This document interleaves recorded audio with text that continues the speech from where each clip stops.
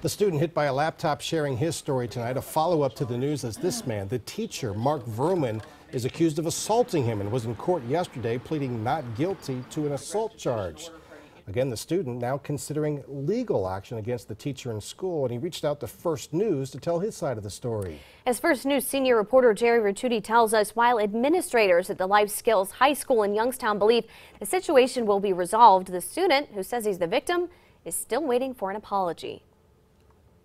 Well, it was at the end of the day. Speaking softly and still bearing scars and bruises from the other day, 18-year-old Rodney Johnson Jr. didn't want us to show his face, but was willing to talk about his ordeal. I'm suspended from school for what? Defending myself.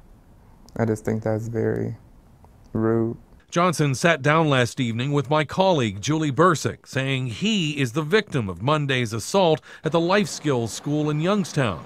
39-year-old teacher Mark Vrooman has been charged in the case. Johnson claims problems with Vrooman started that morning. Me and this teacher already, at the beginning of the day, we already had an incident where he got mad or something like that. But Johnson tells us things escalated that afternoon while he was sitting in class working on a laptop. So he came up to me and snatched the computer out of my hand and flung it to the back of the classroom. Johnson says he tried to retrieve the device, but claims Vrooman got to it first. He elbowed me in my chest, and then that's when he back up. I said, no, just give me the computer.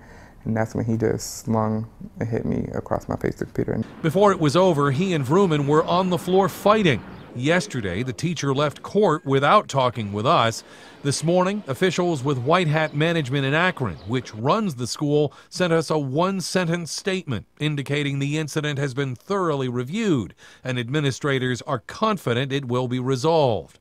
While police confirm they have had run-ins with Johnson in the past, he still plans to graduate from Life Skills later this year.